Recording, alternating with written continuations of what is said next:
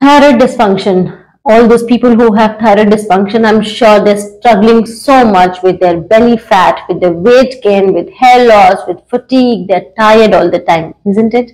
So I'm sure you're on your medications and you're trying to correct the thyroid, but along with that, there are certain foods you have definitely ध्यान रखना चाहिए. First is magnesium. See that you're eating magnesium rich foods, and if required, you need to also supplement it. Two is generally हम देखते हैं कि जिनको thyroid dysfunction होता है या हाइपोथायराइडिज्म मेनली होता है, सो वी यूजुअली सी कि उनके ना आयरन लेवल्स बहुत कम होते हैं ना, बिकॉज आयरन लेवल्स कम होते हैं, गट इन्फ्लेम्ड होता है, डेफिशिएंसी हो रही है, सो they feel very tired, shortness of breath and hair loss.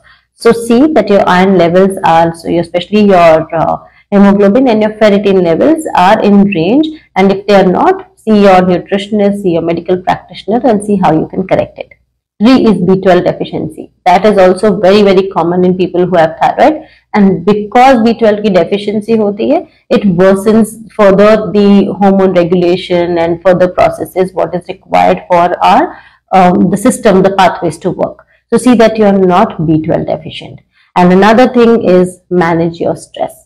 Very important for people who have thyroid, that you need to manage, you need to learn how to manage stress. You have to sleep well, you have to exercise along with taking, obviously you have to do your medication what is required. But if it is a subclinical level मतलब आपको thyroid बस शुरू हुआ है, थोड़े थोड़े symptoms आने शुरू हुए हैं, मे बी अगर आप टेस्ट कराएंगे तो you will not even get your TSH, probably will not be high, but you are already showing symptoms of that.